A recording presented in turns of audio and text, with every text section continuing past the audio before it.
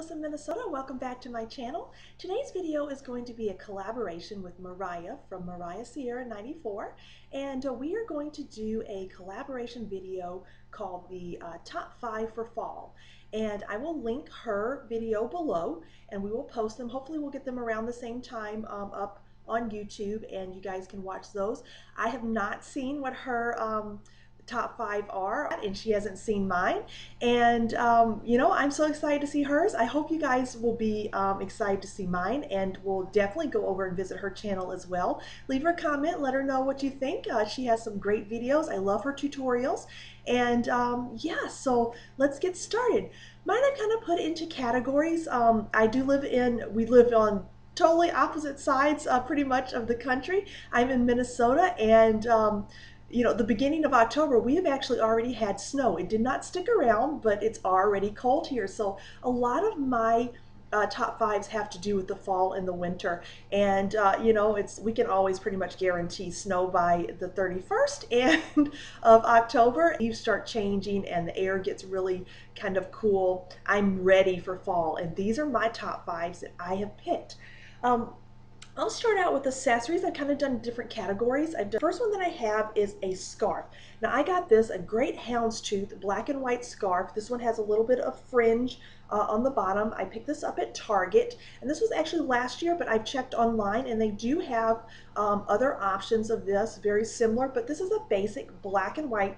I do say white, but it's more of a little bit of ivory. But this scarf, I mean, I absolutely love it. It's a wrap it, pretty much style it any way that you want it.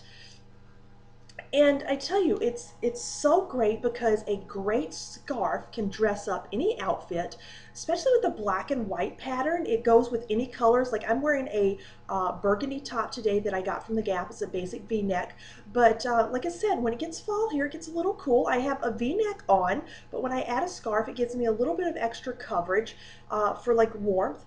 And black and white goes with, like I said, burgundy. It goes with reds. You can wear it with the white top. You can wear it with a black top, any color. So I think that a great fall essential would be a scarf. I mean, it works pretty much for anything. I have noticed too that sometimes in the fashion magazines, and I used to do this many years ago, but because of the lengths with some of these, it works really great as a belt. So if you have a longer like tunic top, you can wrap this around your waist and have a really nice sash style belt. So perfect for fall.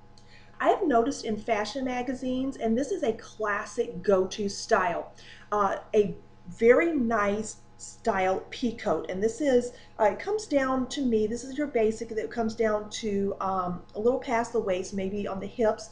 But this is one that I picked up at Target last year. This is a great basic brown, has the lapels, has the 8 buttons that are down the front, and this one actually is more of a suede material. But I mean, pea coats are always, it is a classic style for fall. I mean, they were classic in the 90s, even with the grunge styles that were going on.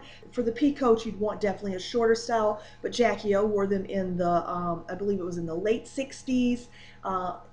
They're just popular throughout the years because they're such a versatile style. They pretty much, you can dress it up, dress it down, looks great with jeans and a t-shirt.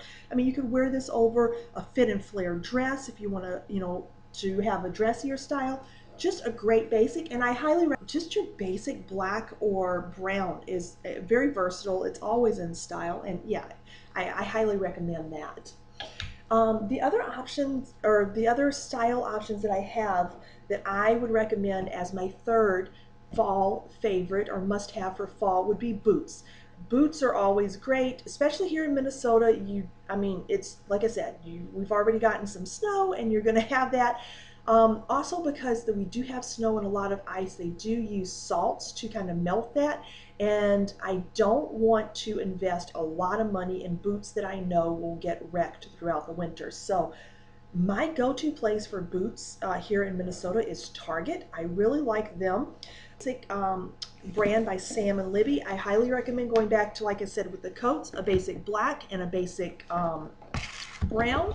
If you've seen any fashion magazines or even gone online, seen what the hottest styles are. The basic Chelsea boot is a hot item. It has the goring with the elastic detail. I picked these up, and I believe these were about I want to say close to $50, but between 40 and 50. But your basic black boot, I do like a little bit of heel. This is great. I mean, you can dress this up. You can wear this with skinny jeans. You can wear this with a dress. A great style. Like I said, the Chelsea boot is very popular this year, so I got those in the black. And then for my brown boots this year, and like I said, I don't like to spend a lot because usually the snow and the salt will ruin them. I picked these up, and these have your zipper detail on one side and has the buckle detailing in it. This is, it might look a little gold, but it's more of a burnished bronze. This does have a zipper on this side, but it's not functional. It's just for fashion. But this also has a little bit of a higher heel. Great brown boot. This one is not a really dark brown, it's more of a mossy brown, has a little bit of a green undertone, but I love the buckling detail on this, and yeah, this would be another must-have for fall, would be a great classic brown boot, but this one is a little fancier than my black boot that doesn't have really any detailing, but really like this. So that would be for the boots that I have. The beauty item that I'll have, if you've seen any magazines, anything like that, you know that one of the popular Pantone colors for this season is the color that I'm wearing, a burgundy color, anything maroon, oxblood, those tones. If you know, gluten-free option would be the Bite Beauty, and this is in mulberry. I absolutely love this color. I am wearing it right now, but I'm not wearing it to the intensity that it comes out of the tube. This is a great, I mean, perfect, like aubergine. There we go. It has a little bit of a brown undertone, but not too much. It's more of a berry color, and I hope you can pick that up. What I did today, just because I'm going to be running errands and I don't want a bold, bright lip, I just actually put it on and then used a tissue just to blot it, and it creates almost a stain, and then I will apply like a lip gloss to it. And I just used Bite, and I'm not even sure if it's a color that you can get. It was in a kit. It's called Vintage, but it has a little bit of a plum undertone to it. But I just applied, I mean, any lip gloss would work in the purple berry tone for just that same color effect, but just to mute it a little bit. So that's what I did. Love this Bite Beauty. This is the La Creme lipstick line. These are absolutely the greatest you know, gluten-free lipsticks that I have tried. Very creamy. A lot of the bright colors will end up leaving like a stain, so a solid color on the lips. So even if you lose the full intensity of this, you still have that stain, and you could just apply a lip gloss throughout the day and have a perfectly great look. Now for the last item that I have in my 5 for fall category would be a candle. This is and maybe sometimes I tell you it's just the names that really inspire me to pick it up, but this is a Bath and Body Works candle. This is, if it will hold it, this is flannel. I love the detailing. This would be, I believe this is, yes, the White Barn line. I love that they have the little new detailing, the little leaves on their packaging this year. I think that is just absolutely cute. But flannel is one of those things that I usually end up, and I know that's not one of my 5 for 5s, but I usually, I mean, once fall hits, I love my flannel. Maybe it's from the, you know, I went through that whole 90s grunge era, so maybe it's from that it's just kind of, you know, memory lane. But I love this candle, and I'm not going to try, I'm horrible at describing this, so I'll let you know. It says that wrap yourself in a warm blend of bergamot, mahogany, and a delicate veil of musk. And you can definitely smell that musk. It's a very warm scent. I love that it almost has, it's almost, and I guess my husband doesn't mind. I have to worry, not worry, but I have to be very sensitive about things that I burn because he does have allergies and asthma. So I usually burn them when he's at work and not at home. But he does not mind the scent when it comes home. It does have almost a manly fragrance to it, very light cologne smell that I really like. But there is a warmth to it. I'm not,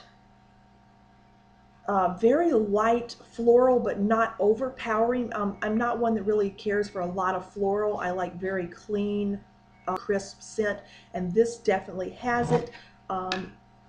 Yeah, so I would highly recommend taking a trip to Bath and Body Works. Just check out their new fall lines of candles, but I love this one. So that would be all for my 5 for fall. I hope you guys enjoyed what I showed you. Please make sure that you go out. Like I said, I'll post a link below to Mariah's channel and see what she has for her 5 for fall. And I hope everyone's having a great day, and I'll see you guys later in my next video. Bye!